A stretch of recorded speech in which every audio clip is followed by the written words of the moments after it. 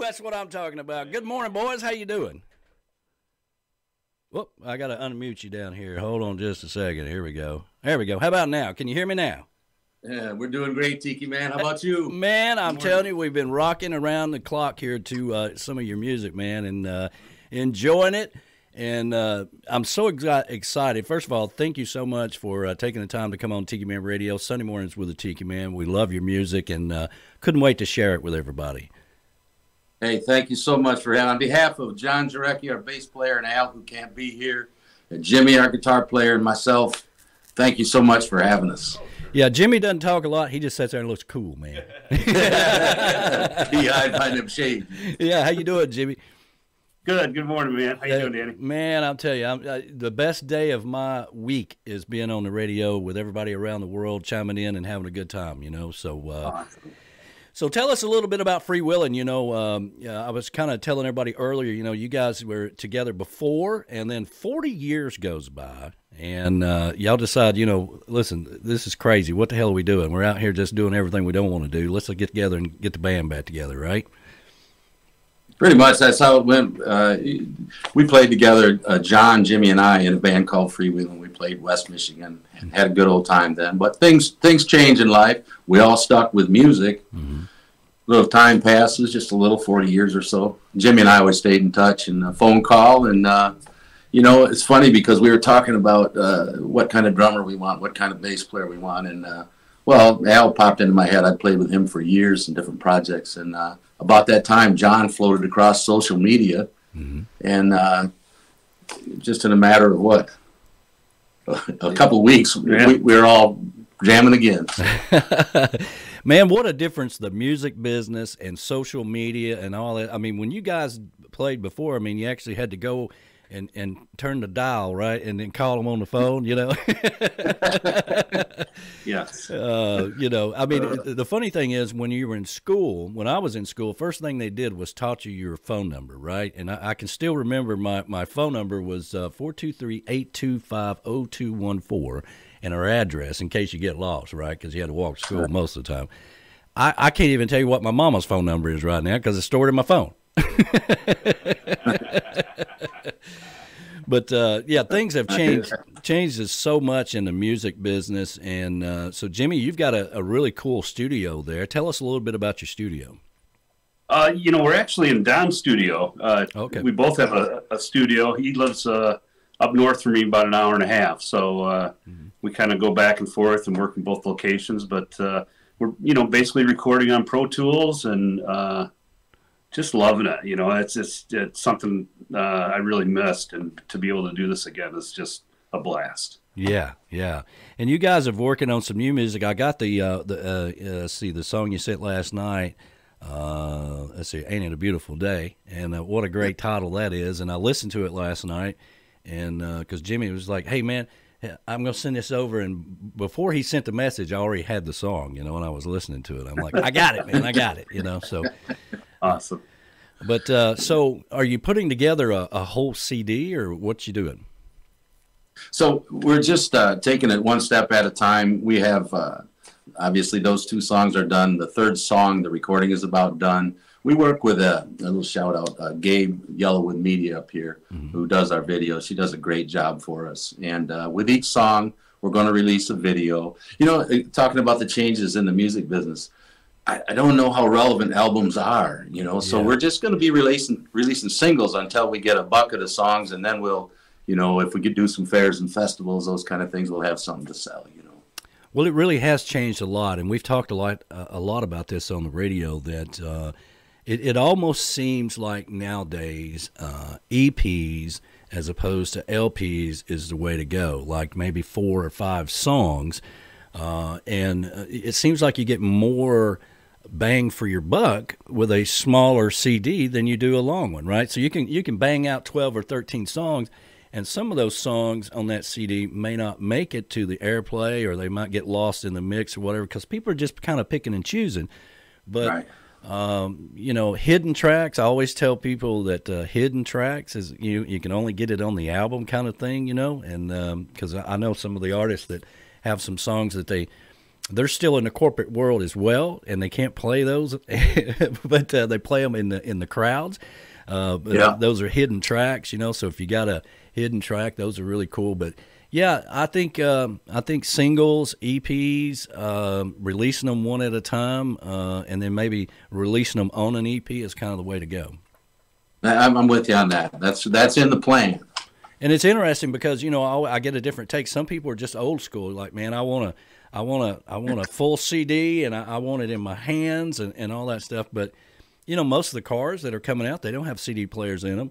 A lot of people don't have CDs anymore. I mean, everything is downloadable in their phone. They're syncing these things up. It's a crazy world we're living in. But it's also, look how far we've come. I mean, you can produce your own music. You don't have to rent out a studio for God knows how much for an hour. It's crazy. It is crazy. It is instantaneous now, where you used to have to wait. And it does give the small guy, the little guy, a crack at it. Yeah. You know? Yeah. So give us some history. Here we are interviewing with you. So. Yeah, streaming around the world. So give us a little bit of history with the band. You said Michigan, right? Is that where you guys were? Was that where you guys played at before when you started out? So yeah, we were Al and John and I. We all went to the same high school. You know, Jimmy's from the same Greater Grand Rapids area, and Jimmy and I played in a band. Gosh, you were 17 maybe? Yeah. And I think I was like 20 or somewhere in there. And we played with a band, and that was our first kind of gig where we got in front of people. And for one reason or another, things dissolved, and then we got together, put the next band together when John came in. And we played, you know, basically parties and some pubs, but some festivals, and we just had a ball doing it. And we were of the mindset even then. In fact, that was when we first went to the studio and started writing songs, because that was our desire. Yeah. And, you know, in those days, if you were playing in the pub, you were pretty much playing cover songs. Yeah. So, and I didn't think we were good enough musicians to play cover songs, were we? We were winging it. So we played our own, you know? Yeah. Well, it hadn't changed much. There's a lot of people playing cover tunes out there in bars and stuff, you know. But no, that's a great thing, too. I mean, that's great. Yeah. But, you know, so much has changed for the artist. You know, a lot of these digital jukeboxes that bars and restaurants and things of that nature have in their place, you know, that's all controlled by, you know, record companies or whatever, and they make sure that any music that's in there, you know, the royalties are coming to you guys and stuff like. So there's a lot of checks and balances and things as well.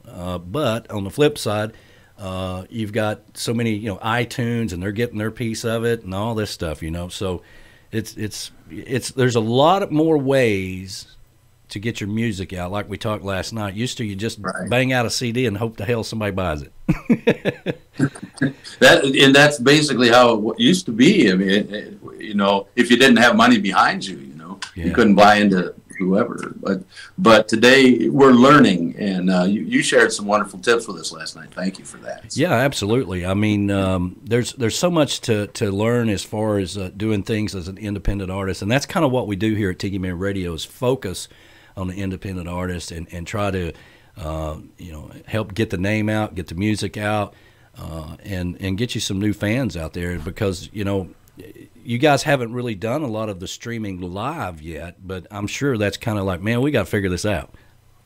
That's you know, we're looking at this picture of getting 6 or 7 singles in the bag, then take some time to rehearse the band, and getting into that end of it. You know, this little setup here that we have going, I don't have a clue how Jimmy did this. He wired us up, got us on your show here with you. You know, I'm so far out of technology that, you know, give me a pad of paper and a pencil, let me write a song. You know, well, that's my world. Yeah, I mean, well, you guys mentioned Christine Jackson that we interviewed last week, and yes, she's got a really cool setup in her studio there with Twitch. Twitch is kind of another format out there for independent artists that want to stream live. But there's so much you can do with green screens and all this stuff, you know, that, you know, you can put yourself anywhere in the world on a live stream. And the cool thing is you can put your tip jar up there on the screen as well. So it's really changed a lot. But Yeah. Now you went through. You got some independent CDs out there yourself, right? Yeah, 3 CDs out there, and just a whole can full of stuff that we will release in the future here, of stuff that never saw the light of day yet. But I spent most of that 40 years in and out of the studio writing songs and so forth. So yeah, there's 3 CDs worth about 30 some songs out there. Yeah. So back when the band was together and then everybody went their separate ways, it's just life happens, right? Yeah, there wasn't. I think really the drummer took a different direction, and that kind of started. We put a couple different drummers in, and I don't know what happened. We all just decided to walk down a different road. There wasn't bad feelings, though. Yeah. There wasn't bad blood, and really, Jimmy and I, we've played together several times during that period of time, and we've had a great relationship, and yeah, so there never was bad blood. One thing about this crew that we're working with, it's a tight little nucleus. There's just 4 of us. Yeah. So it's simple, and it gives everybody a little breathing room, and they all bring their part. And that's what freewheeling was all about originally, was no boundaries, so it's interesting. Real quick, I had a conversation with my uncle. He's 93 years old. He still has a dance band up here in northern Michigan. I love it. I love it. Wow. It's cool. And I mean, they're a real dance band. They play 8 different styles in rotation, and people drive, because nobody does that anymore with the twirl skirts and the steps. Yeah. Nobody does that up here anymore. So they have a pretty good little following. But I was just talking to him. He's always interested in what we're doing, and he just nodding his head while I'm talking, nodding his head, and he says, "Yeah, it's kind of an unfinished business." And that's really what music is. It's an unfinished business. That's so true. That's so true. I mean, even the Eagles, they were all talented. And, they all went their separate ways, but they never really, they all had success. And, of course, we had to go through the music of the 80s and all that stuff, but they never had that magic that they had together, and when they, the Hell Freezes Over tour, when they finally come back together, because they left that door open, right? We're not getting back together till Hell Freezes Over. And I'm sure Don Henley's like, man, that'd be a great album one day, So, yeah, but I'm glad they did, because we lost Glenn Frey and all that stuff. I mean, I'm glad they decided to do that and get back together, and I'm glad you guys did as well. And so is it all the original members back together? So 3 of us, 3, Jimmy and John and myself, we were in freewheeling, and Al and I developed a relationship through the years. He was my go-to studio drummer on my other projects. He didn't do all of it, but he did a lion's share of it. Now, Jimmy, go ahead. So Al, it's interesting with Al when we're getting back together, right? And I told Jimmy, I got the drummer. I know who we want here. And I called him, and we hadn't played together for, I don't know, 10 years maybe. And I said, hey, Al, what is life good for you right now? Can we do a little music? And so he says, my shoulder's hurting, I got rid of my kit. I know that story. I got rid of my stuff 15 times and bought it again, But anyway, so they went on a vacation, and I called him back. I said, did you give that any thought? He says, well, I bought a new kit. So that's how, he came in with us 3, and that's that story. Well, we always talk about how nothing brings people together other than music. And it's not just people listening, it's band members as well. I mean, and if you have that chemistry, we've got another band that we know really well, Southern Draw Band, and they split up the band. It's Mike Nash and Southern Draw Band now, which wherever he's at, that's the Southern Draw Band. But when they get back together, all the original members and play, I mean, you can just tell, you can just see the excitement, because they know what the next tune's going to be. They know how long this is and what you're going to do on a guitar and all that stuff. It's just, you just can't replace that once you reach that magic. Right. Chemistry. Yeah, chemistry. Yeah. Yeah. And so, Jimmy, you're kind of the guru guy. So, I mean, did you produce music or just continue doing music, or what did you do in all this downtime? I kept playing, and I've always had a small studio at home. Mm-hmm. I have my son Nick had some relative success playing in a band, and I taught him how to record. When he was young, I said, if you're going to do this, I said, you need to learn how to write music and record it. Yeah. So, at like 14 years old, he started, and I would, we'd go to, I had a shop for my work, for my office, and we had studio set up there. I'd go down there with him and his buddies, and we'd record. And I was teaching him the whole time. And at some point, he's like, yeah, we're going to go down to the studio and record. I'm like, okay, I'll get my, car keys. He's like, no, Dad, we got it, I kind of worked myself out of a position there. But pretty awesome. Yeah. Pretty happy to have that. Nick, very talented young man. Yeah, I helped raise, I should say, 5 kids, and of course they're all grown now. I'm just here for money and advice, okay? That's all it is now. But at some point in time or another, you realize that, they're doing okay. They're doing okay. They're figuring things out, and you got to let them figure it out as well. But that's the best. Yeah, everything is COD. Call on Dad. I got J-Man in the studio. He's a rocker at heart as well, and he was really digging your music this morning. Yeah, very, very good stuff. I like the feel of it. I mean, it's not something that you hear a lot of in current music, even current traditional rock music, as they're calling it now. If you look like at the White Stripes and all that, it seems like you're going back to your roots and definitely bringing back that good old sound. Yeah, yeah. That's our intent, and thank you. And that's our intent. How we're doing it these days is Jimmy's. We're coming in with a riff, and we're trying to set up the song around that riff. But we were cooked in the '70s, right? Yeah. So that's I'm a Mata Hoople guy. Who remembers them? I do. An awesome band, to say the least. So thank you. That's where we are headed, though. Yeah. Right down that. And that's good. I mean, it's great stuff. I mean, the sad thing is you're probably not going to get a whole lot of airplay. I hope that you do, and I know you will on Tiki Man Radio, but man, terrestrial radio doesn't accept things like this anymore. Well, I'm telling you, that's the, and that's the sad thing. This is good stuff. It is great stuff, and and these guys, they'll get out, they'll do some interviews, and and all that good stuff, So I'm not worried about these guys at all. But let's go ahead and play that other tune, the brand new one. Nobody has heard, by the way, debuting on Tiki Man Radio, and thank you for that. Thank you. This tune is Ain't It a Beautiful Day? Ain't it a beautiful day? It sure is. All right, here we go. We're going to play that. You guys hold tight. We'll come back to you, okay? All right. All right, thank you. Here we go. Wow. Yeah. Good stuff.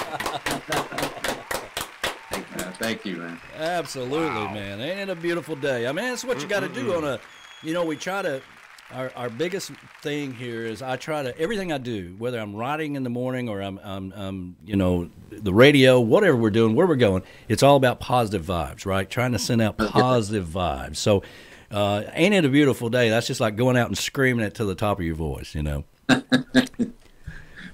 had a lot of fun doing that song. Yeah, that's cool, man. Go ahead, Jimmy. Every day we got together to record, we did it last summer, and it was a gorgeous day every single time we got together. And, we're in the woods out on a river, in the sticks, and it was just, it fit the song. Every time we got together to work on that song, it was a beautiful day. Yeah, so. Yeah, that's awesome. Musical gods shining down on you. Like here's the light. Go towards the light. Man. Yeah. And really, that's what that song was all about. Was hey, turn off the. Yeah, we've all had a tough year, right? So turn off the tube, go out the door, head down the road, and get to that just that special place. Enjoy it. That's what that song's about. Yeah, man. I mean, it was tough last year, but there were so many positive things that did come out. There's a lot of negativity. Don't get me wrong, and everybody had their brain drained with everything that was going on. But I always say, you got to cut off those negative vibes and cut on the positive vibes. And cut on Tiki Man Radio, for instance. But I think it's starting to turn, and people are looking forward to going here and going there. We got a whole group of what we call the Conkfish Nation down in Key West that are going to join us here at noon. And, people are out and about. Key West is wide open. We're going to Jamaica. We'll be in Key West at the end of the month. Going back at the end of the year, finally be able to get back to Key West and do our festival. I mean, there's so many great things are happening. It's all positive vibes. Well, hello to the Conkfish Nation. There you go. Hey. There you go. Yeah. And by the way, crew, happy Pie Day. Hey, happy Pie Day to you too, sir. Yeah, B-Dog was like, I like chocolate pie. I was thinking of some of that key lime pie. Ooh, that's really That's good. my favorite. I like chocolate pie. No, it's a different kind of pie. Yeah. He's out there. He's out there. I'm just messing with him. He's out in the chocolate bar getting a beer. So, anyway. All right. So, tell us a little bit about where people can get your music at. I know you're CD Baby, but you got a website or anything like that? Yeah, we've got our website is Don Sprik freewheelin.com. Mm-hmm. And it's got a link to our YouTube. We've got YouTube. We're on YouTube and Facebook, and we're trying to get onto all these things. We're on Twitter as well, I think, right now. Yeah. Yep. It's different. So we're catching up. It's a lot of things to follow, that's for sure. We're getting there. Well, we give a shout out to Al's wife too. She's really helping us with this internet stuff. Yeah, awesome. We're so far behind. I know. I remember I went to my mom's one time, and this was about 5 years ago, and she's like, "Are you on that My Face?" Yeah. Yeah, Mom, I'm on My Face. Wait a minute. Be careful with that one. No kidding. Yeah. But you guys, man, I just love what you got going on. I love the vibe of it. I love the history. Not many bands can have that kind of history and come back to it. Usually bands will break up and they won't get back together. Right. So, I think Again, it's a little brotherhood. It really is. We had a meeting at Jimmy's house. The other guys live around Grand Rapids, which is that's where we're all kind of from, but within 30 miles, and we just sitting around the table with a cup of coffee or something else, and just smiling. I mean, we are getting FM play all over the world right now. Awesome. Nice. Good. Spain, France, non-English speaking countries. So freewheeling has really been a good thing. Good. Yeah.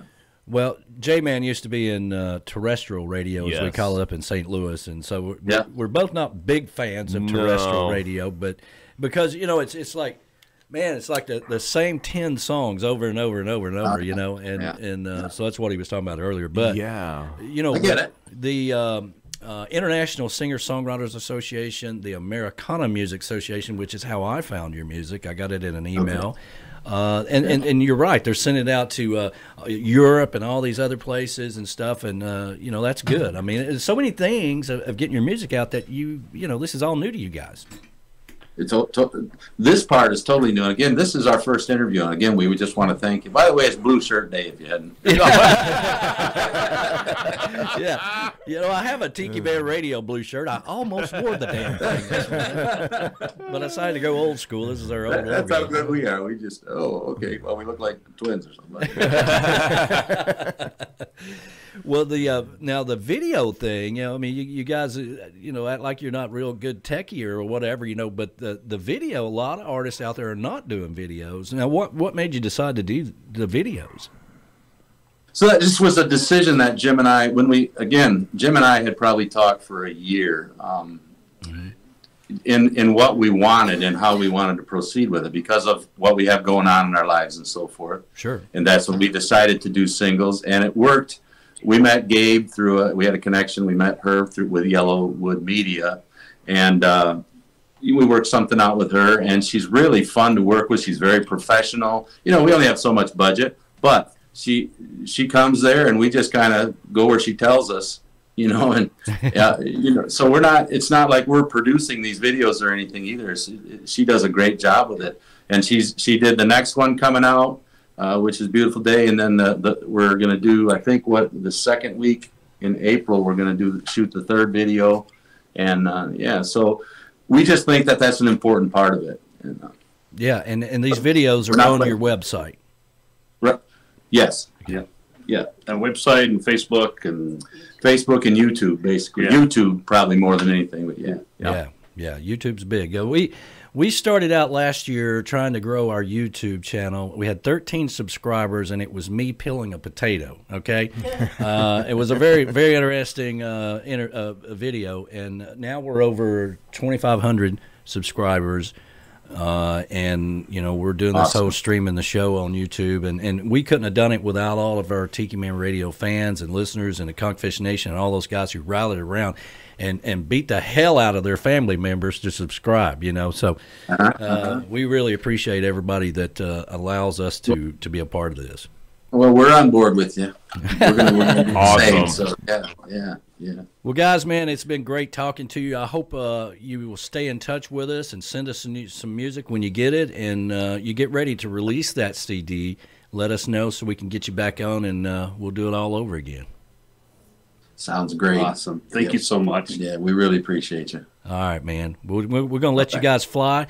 And I'm going to put a link to the website when I go back and cut this video out of the show. I'll put the link in to you guys' website so they can check out more for you. Okay? Yeah, that'd be great. And actually, most of our interaction is done on Facebook right now, and that's so very cool. All right, man. Love you guys, and keep doing what you're doing, man. And you're doing the right thing, and we'll help you out all we can here. You're always welcome at Tiki Man Radio. Thank you so much. Thank you, Tiki Man. All right, man. See you guys soon. See y'all. Bye.